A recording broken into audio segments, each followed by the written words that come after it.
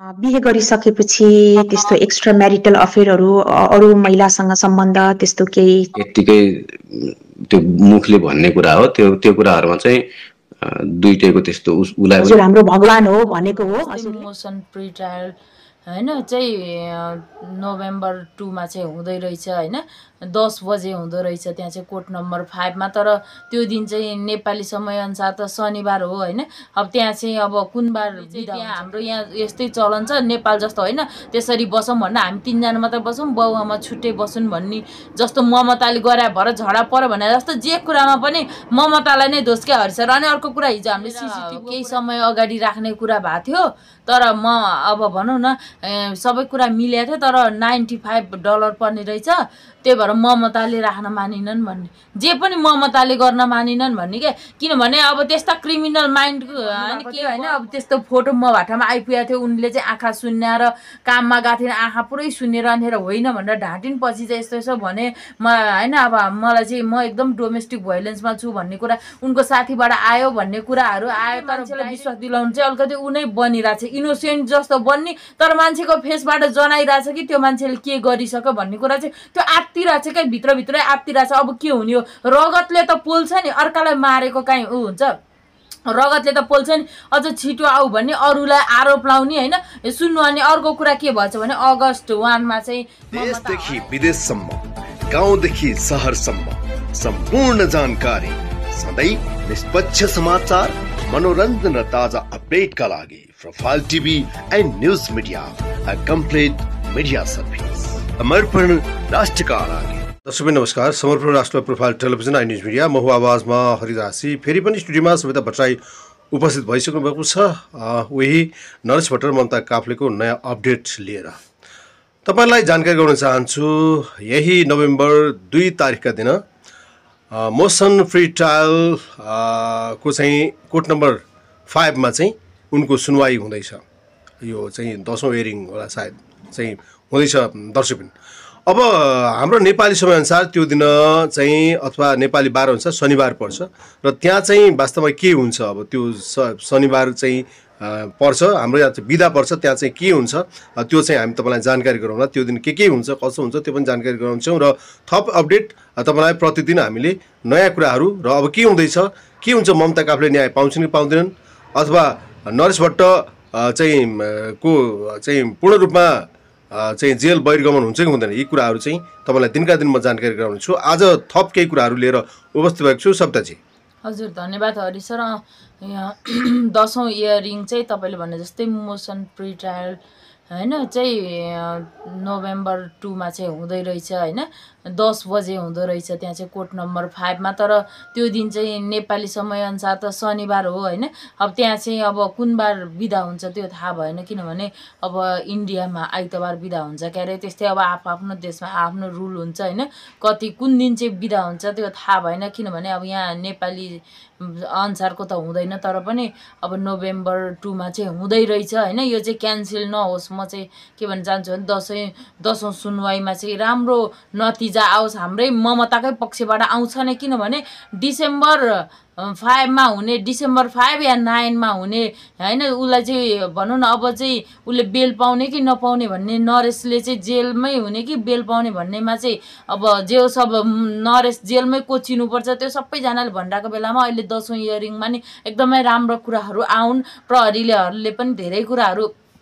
Investigation गरिरहेका छन् नयाँ नयाँ तथ्यहरू पनि आउन हैन के चाहिँ हैन के कुराहरू चाहिँ नयाँ नयाँ खुलासा भए के कुरा चाहिँ सबुत प्रमाण भेटियो हैन त्यो कुराहरू पनि आउन हामी चाहिँ त्यही भन्न चाहन्छु किनभने ममताले न्याय पाउनु पर्छ। मैले हरि सर हिजो 2 घण्टा लाएर नरेश भट्टको इन्टरभ्यु हेरेको थिएँ के अनि सुन्नु न सची दिलले सोध्नु भयो तपाईहरुको झगडा परेको थियो कि थिएन अनि आमाले त बार ज्वाइँलाई थाहा छ भन्नुहुन्छ तर अनि तपाईले चाहिँ भन्नुहुन्न तपाईहरुको झगडा चाहिँ पर्थ्यो कि पर्दैन थियो भनेर सोध्नु भएको थियो हैन जब नरेश जेल जानु भन्दा अगाडिको कुरा हैन। अनि नरेशले चाहिँ के भन्यो भने पोजिटिभ वेबाट झगडा पर्थ्यो रे कस्तो भने घरिघरि पानी पखाउने रे घरि के गर्ने मैले यसो गर्दा हातले लाग्यो पोजिटिभ वे भने चाहिँ झगडा पनि पोजिटिभ वे हुन्छ हजुर पोजिटिभ र नेगेटिभ भन्ने हैन। अनि अर्को कुरा फेब्रुअरी 5 मा चाहिँ कसरी पर्यो त तपाईहरुको झगडा अनि ममताले 1 हप्ता होस्टेल गएर बसेको थिइन् रे साथीकोमा भन्दाखेरि चाहिँ अनि उले के भन्न खोज्यो भने अब उसको बाउ बाउआमा उता गएको अनि ममताले चाहिँ सेपरेट भएर चाहिँ न्युक्लियर फ्यामिली चाहिँ त्यहाँ हाम्रो यहाँ यस्तै चलन छ नेपाल जस्तो होइन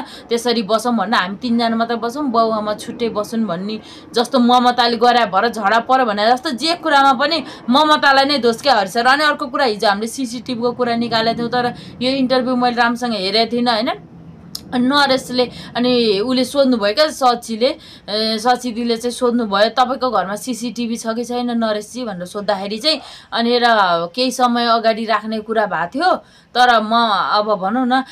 सबै कुरा मिलेको थियो तर $95 पर्ने रहेछ त्यही भएर ममताले राख्न मानिनन् भन्ने जे पनि ममताले गर्न मानिनन् भन्ने के किनभने अब त्यस्ता क्रिमिनल माइन्डको होइन के घटना घटाउनेको घरमा काहीँ नपाएर सीसीटीभी हुन्छ त उसको घरमा सीसीटीभी जे कुरा पनि ममताले यो चाहिँ कुन अर्थले भने मलाई थाहा भएन जस्तो मैले प्राय सुने अनुसार चाहिँ विदेशमा चाहिँ गभर्नमेन्टले नै चाहिँ त्यसलाई चाहिँ घरमा चाहिँ राखिदिन्छ भन्ने चाहिँ मैले सुनेको छु। भित्र त आफ्नो राइट हुन्छ उनीहरूको घर हो उनीहरूको राइट हुन्छ राइट त हुन्छ होइन जस्तो त्यो फेसिलिटी जुन गभर्नमेन्टले होइन यो त सुरक्षाको कुरा हो नि त यो त चाहिँ $95 पर्ने रहेछ त्यही भएर अलिकति बढी पर्या भएर ममताले राख्न मानिनन् भने जे कुरा पनि ममताले के अब सेपरेट भएर बसे नोभेम्बर होइन फेब्रुअरीमा त्यो पनि किन भन्दाखेरि उसले चाहिँ हामी चाहिँ न्युक्लियर फ्यामिली बस्ने भनेर गरेर त्यो कारणले झगडा पर्यो भनेपछि उसले चाहिँ सासू ससुरासँग नबस्ने भनेर चाहिँ ममताले झगडा गर्यो त्यो कारणले गर्दा झगडा पर्यो भन्ने ठुलो झगडा किन पर्यो भन्दा ममताकै कारणले पर्यो उसले जे पनि दोष जति सबै ममतालाई लगाइरहेछ अनि त्यो मान्छे त्यो ऊ भइरहेछ कि अलिकति त्यति बेला नै कस्तो हो भने मान्छे मारिसक्यो नि त त्यो मान्छेले त हत्यारा हो ज्यानमार हो त्यसलाई त त्यसले पोलिरहेछ क्या अनि के गरौँ कसो गरौँ छटपटी भएर त्यो मान्छे चाहिँ मुख पनि बाङ्गेको जस्तो अर्कै स्टाइलको चाहिँ त्यो मान्छे त्यसरी भएको हरि सर एकदमै अर्कै टाइपको चाहिँ किन भयो भन्दा मान्छे मार्यो हत्या गरेको छ होइन भोलि के हुने हो त्यो कारणले गर्दा होपलेस भएको यसलाई ममताको माया दया हुने भइदिए भए पहिला पनि होइन जो हुनुहुन्छ विष्णु माया परियार उहाँ चाहिँ अब के हुनुहुन्छ समथिङ महिला अधिकार कर्मी नै हुनुहुन्छ होला होइन अब उहाँले भन्नुभएको थियो होइन अब त्यस्तो फोटो म भाटामा आइपुगेको थियो उनले चाहिँ आँखा सुन्याएर काममा गएको थिएन आँखा पुरै सुनेर अनेर होइन भनेर ढाँटिन पछि चाहिँ यस्तो यसो भने म होइन अब मलाई चाहिँ म एकदम डोमेस्टिक भाइलेन्समा छु भन्ने कुरा उनको साथीबाट आयो भन्ने कुराहरू आयो तर डाइरेक्ट उनी विष्णु माया भाटामा चाहिँ गएनछन् किनभने उनलाई चाहिँ श्रीमानलाई गर्नु नै छैन क्या श्रीमान चाहिँ सुध्रियोस् भन्ने छ होइन श्रीमानलाई काहीँ गएर कम्प्लेन गरेर यसो गरौँ त्यो भन्ने नै छैन अत्याचार भएपछि चाहिँ जब उसले पासपोर्ट ग्रीन कार्ड लुकाइदियो कुटपिट भएर अत्याचार भएपछि फोन गरेपछि फेरि दबाब कुटपिट होला त्यसपछि उनले होइन आउनु पर्दैन मिल्यो भनेपछि कुरा ऊ भयो होइन हरेक थरी छ क्या ममतामाथि कति अन्याय भएको अनि नरेशको कुरा सुनिरहँदाखेरि उसले भनेको नर्मल झगडा भने घरिघरि पानी घोप्टाइदिने पानीको गिलासले हान्ने त्यस्तो पनि नर्मल झगडा भने पानीको भनौँ न कहिले काहीँ ठ्याक्क झगडा पोजिटिभ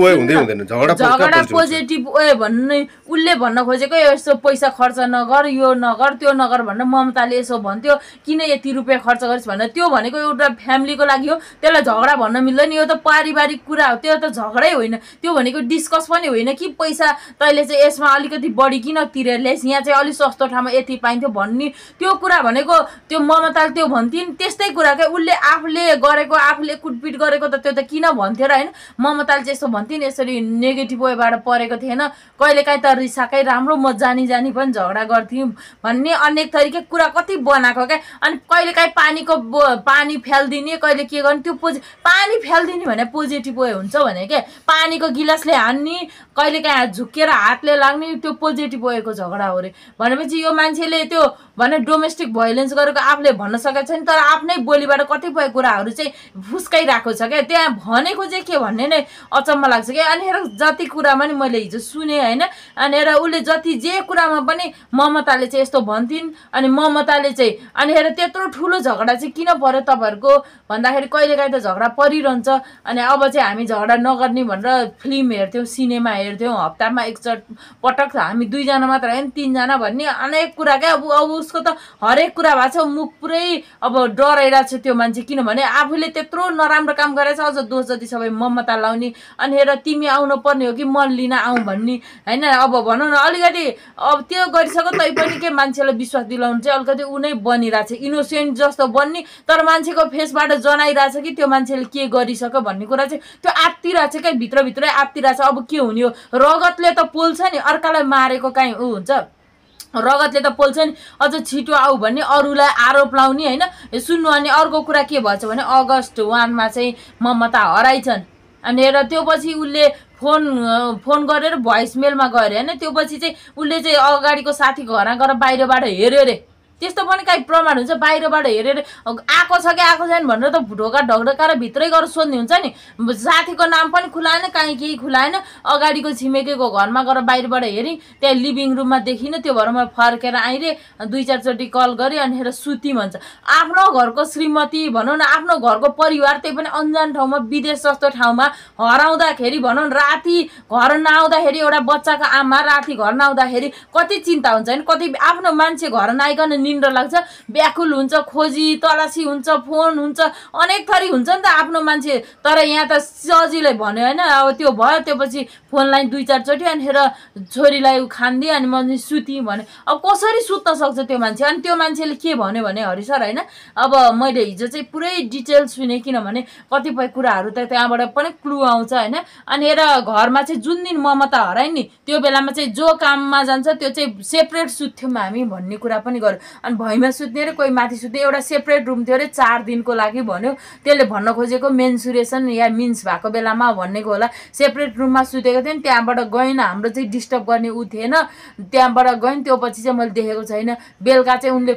खोले साग भने खोला नजिकै उसको घर पछाडी खोला छ रे त्यहाँ चाहिँ साग पाउँछ भन्न खोले साग उस खोले सागको नाम चाहिँ मलाई थाहा भएन खोले साग ल्याएको थिएन उनले पकाएर अनि हामीले खायौं अनि उनी सेपरेट रुममा सुत्या थिइन् अनि हामी अब उनी बिहान गएन त्यो पछि भेट भएन भन्ने जुलाई लास्टमा के चाहिँ त्यो भन्ने कुरा गरे हैन उले भनेको मेन्सुरेसन पिरियडमा चाहिँ छुट्टै थियो एउटै रुममा थिएन मिन्स भएको थिइन् भन्न खोजे होला सायद हैन अनेक थरी बनाइरहेछ के कुरा अनि उले भने ममताले हाम्रो घरमा खाना बनाउने भनेकै ममता हो ममता नआइकन खाना बन्दैन थियो म त कहिले खाना बनाउँदिन भन्ने हैन अब सबै कुराहरु सुन्दाखेरि यो मान्छेले चाहिँ एकदमै ममता माथि चाहिँ हैन अरे कुरा प्रपञ्च बनाएको बनाइछ हैन अनेक कुरा अनि उले भन्ने नि त फ्यामिलीको बारेमा दुईटै फ्यामिली हाम्रो त्यस्तो उ खाले होइन नि उनीहरु एकदम जस्तो यो बाहिरको कुरा भए जति प्रपञ्च बुनि पनि जे गरे पनि जस्तो भनौं न अब नोभेम्बर 2 मा आउने कुरा सर जुन खोज्न गई भन्ने दिनको कुरा छ नि खोज्न गए रातिसम्म श्रीमती आ छैन राति भएपछि अर्काको देशमा डर हुन्छ अनि खोज्न गएर बाहिरबाट हेरि अर्काको घरको बाहिरबाट हेरेर भित्र मान्छे छ कि छैन थाहा हुन्छ तपाईं सोधिन्छ नि त एकचोटी ममता आ छ भनेर अनि त्यहाँबाट हेरि म छिमेकीको नाम अर्काको नाम किन खुलाउनु म भन्दिन भनेपछि यो मान्छेले त्यहीबाट बुझिन्छ कि यो मान्छेले केही गरेर अनि हेर त्यसपछि त अब कहाँ खुलाउँछ अब कहीं गएको पनि छैन खोजेको पनि छैन त्यो सबै त प्रपञ्च के बहाना सबै बहानाहरु अनि हेर ममताको आमाले के भन्नु भने जुलाई लास्टमा कल हुँदाखेरि चाहिँ हैन ममताको फेस एकदमै न्याउरो थियो भन्दाखेरि मलाई त त्यस्तो लागेन भन्छ अब आमा बाउलाई उनले त त्यो दुःख पो भन्न सकिनन् केही उनी माथि भित्र पीडा भएर त फेस न्याउरो थियो कुरा गर्दा पनि एकदमै न्याउरो थियो भनेर चाहिँ ममताको आमाले भन्नु भएको रहेछ हैन उले चाहिँ मलाई चाहिँ त्यस्तो लागेन खोइ नर्मलै थियो भन्छ त्यो मान्छेले बोलेको सुन्दैखेरि हैन श्रीमतीको त्यति चासो प्रभाव गर्ने खाले मान्छे होइन के त्यसले भनेको प्रपञ्च कति कुरा बनाएर भनेको के कोही साथीको घर खोज्न जाँदाखेरिको अब बाहिरैबाट हेरि फर्की भन्ने कुरा हुन्छ भनेर ढकढकाएर सोध्छ नि त ममता आएको छ भनेर सोध्थ्यो नि त तर गल्ती अर्कै गरेको छ भित्र भित्र के हैन अब त्यो ब्लडहरु भेटिए विभिन्न थरी भइसक्यो अनि हेर कहाँ त्यो त अब जे भन्दैन भयो नि त अब त्यहाँ गएको भन्यो भने त खोइ गयो कि गएन भनेर सोधिहाल्छन् अनि बाहिरैबाट हेरेर फर्की भनेपछि त कुरा सिद्धो नि अब भन्ने मान्छेले जे भन्दै पनि भयो क्या गल्ती गरेपछि हत्याराले मैले हत्या गरे भन्दैन हैन अनि त्यसपछि त्यो मान्छे होपलेस भएको क्या कालो र नीलो मुख लाएर होपलेस भएर मेन्टल त्यो ट्रिटमेन्ट चाहियो भनेको चाहिँ त्यसको दिमागै त्यस्तो छ त मेन्टल ट्रिटमेन्ट किन चाहिदैन एउटा श्रीमती मार्ने हैन आदमखोर जनावर हुन्छ नि त त्यो भएपछि मेन्टल ट्रिटमेन्ट किन चाहिदैन यस्ता मान्छेहरुलाई त सिधै फाँसी हुनुपर्छ के यसले बोलेको पनि एकदमै हामी अन्तमा छौं हजुर अन्तमा छ जस्तो फेरि अपडेट अर्को अपडेट नयाँ अपडेटले उपस्थित चाहिँ हुनेछौँ होइन हजुर र मैले भन्न खोजेको जस्तो चाहे जेसुकै भए पनि बाहना भए पनि होइन यो जे भए पनि उसले प्रपञ्च बुने पनि जे बुने पनि अब कानुन त कानुन छ नि त एकदम जस्तो नोभेम्बर 2 मा हुने जुन चाहिँ छ नि हजुर त्यो 10औं इयरिङमा हजुर अब यो कुरा चाहिँ झन् त्यो हाम्रो समयअनुसार चाहिँ त्यहाँ शनिबार पर्छ अब सायद त्यहाँ हुन्छ होला नभए किन डेट हुन्छ होला होइन हुन्थ्यो होला होइन सेड्युलै आएको छ होइन सेड्युल आएको छ भनेपछि हुन्छ होला होइन भनेपछि अब त्यो दिन चाहिँ खासै के होला त त्यो दिन त 10औं इयरिङ 10औं सुनवाई हुन्छ त्यहाँ चाहिँ अब कतिपय एभिडेन्सहरू होलान् केहीको पेश गर्ने कुराहरू होलान् उसको नरेशको पक्षबाट पनि होला यता पक्षबाट पनि होला हरि सर अब त्यो चाहिँ त्यो दिन जो कोर्टमा जानुहुन्छ उहाँहरूले नै भन्नुहुन्छ त्यो कुराहरू त्यहाँ आइहाल्छन् नि त्यो जुन अब भयो भने होइन नोभेम्बर 2 मा चाहिँ त्यो इयरिङ भयो भने त्यो कुराहरू छर्लङ्ग भएर आइहाल्छन् अनि हामी अपडेट गराइहालौँला होइन तर त्यही होला सम्भवतः पेश अब धेरै कुराहरू त प्रहरीले पत्ता पनि लगाइसक्यो होला नि त अहिलेसम्म त धेरै कहाँ पुगिसक्यो होला होइन मिडियामै आउँछ प्रहरी भन्ने पनि छैन अनि अर्को कुरा चाहिँ होइन नायडा भन्ने जो लेडिज हुनुहुन्छ ममताको बेस्ट फ्रेन्ड भनेर उहाँ चाहिँ बेबी सिटर हुनुहुँदो रहेछ होइन उहाँहरूमाथि धेरैजना माथि चाहिँ आरोप प्रत्यारोप शङ्का उपशङ्काहरू पनि भइरहेका छन् होइन अब एक्चुअल कुरा त के हो त्यो हामीलाई पनि थाहा छैन किनभने उहाँ बेबी सिटर हुनुहुँदो रहेछ ममताको बेस्ट फ्रेन्ड हुनुहुँदो रहेछ घरिघरि भनौँ न सबैजना बोल्न थालेपछि उहाँ चुप लागेको कारणले गर्दा चाहिँ उहाँमाथि शङ्का धेरैजनाले गरे तर वास्तविक कुरा चाहिँ के हो थाहा छैन किनभने उहाँ बेबी सिटर मात्र हो जस्तो लाग्छ मलाई चाहिँ होइन वास्तविक कुरा त प्रहरीले नै पत्ता लगाइहाल्छ उहाँहरूमाथि सबैजनामाथि अनुसन्धान भयो होला होइन अब